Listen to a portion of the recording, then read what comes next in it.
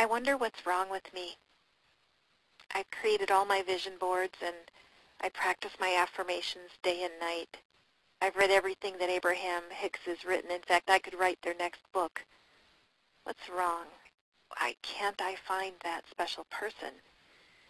Nobody knows the secret, most heartfelt desire that lives within me to have a companion, to have someone to snuggle up with on Sunday mornings, to have somebody to share a dinner with a lovely glass of wine.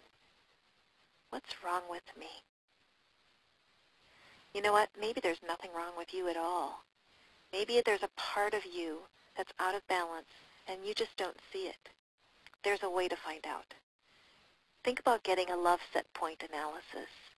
If your love set point is set a little bit too low, you're going to have a very hard time attracting the kind of partner that will really resonate with you deeply and fulfill those deepest needs. Check out resetyourlovesetpoint.com and fill out that form there. You may get some information that will change your life.